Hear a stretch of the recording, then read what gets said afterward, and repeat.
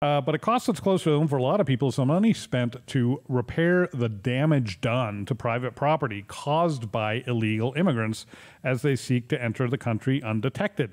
And of course, there's the human cost, like children apparently abandoned by human smugglers as soon as they get them across the border and into the country, left to the mercies of whoever happens to come across them first, such as in this video featured by the Texas Farm Bureau from Kate Hobbs. This is our first video on this topic. No mother, no mother, no father, no nothing. This is one of our workers' wives right here taking care of this tiny one. No one with these children dumped out on the side of the river here on our farm.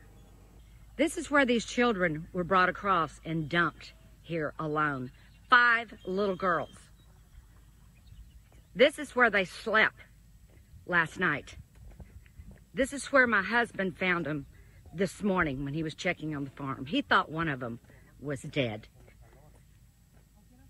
There's nobody here yet but us. These are some of our helpers that... Look at this. Look at this.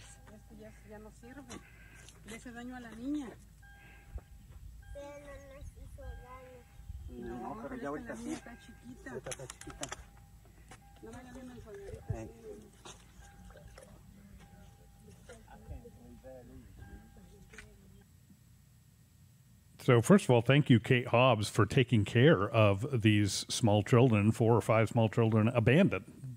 Obviously we don't know the circumstances. My surmise would be that they were smuggled across the border by somebody paid probably by their parents to do so, but then just left there to whoever might come across them first, which is just as sad a story as you're likely to see today. I think it's interesting because it kind of flies in the face of this narrative during the Trump administration that everyone is just arriving at the border as a nice, happy family, and then he's just ripping them apart. Yeah, right. And he's just throwing them in cages. Like, no, it turns out that children are being smuggled. Their parents were never here, and that is a big problem that's happening, and it's continuing to happen under the Biden administration. So it's not like everything was just amazing, and then Trump decided to start separating families, and then that's why I have a problem like that. No, when you have 500,000 people coming across per quarter, you're going to get some horror stories. Right.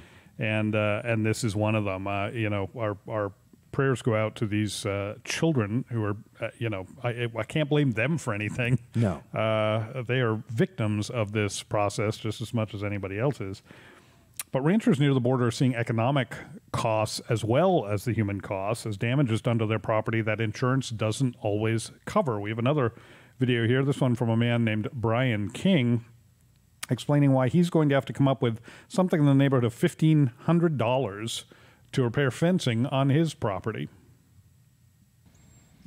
Hi, I'm Brian King. I'm a farmer in Dimmitt County. We went from having, in the last 6 years, 2 incidents of people running through our fences and illegal aliens crossing our place to now it being a weekly occurrence. This one is the most recent time. They came in off the highway back there, ran through this fence and went through up along the highway, created this is going to cost us about $1,500 between the 2 fences to replace this. And like I said, it's been a weekly occurrence now for the last 4 months.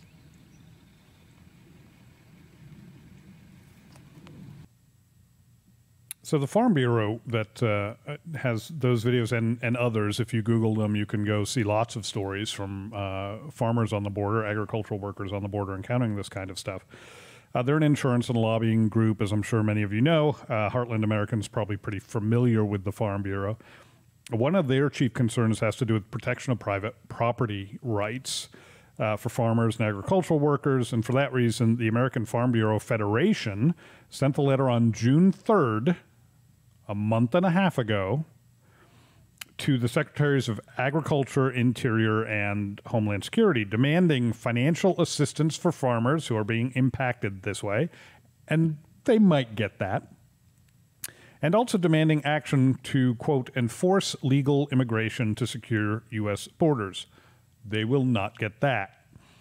Since that letter, according to a story written by Jacob Gurney of the Western Journal and published just this morning, There was some sort of virtual meeting held because of the letter in which they were promised a response from the Biden administration. Of that promise, Texas Farm Bureau President Russell Baining said, quote, "I haven't seen that yet."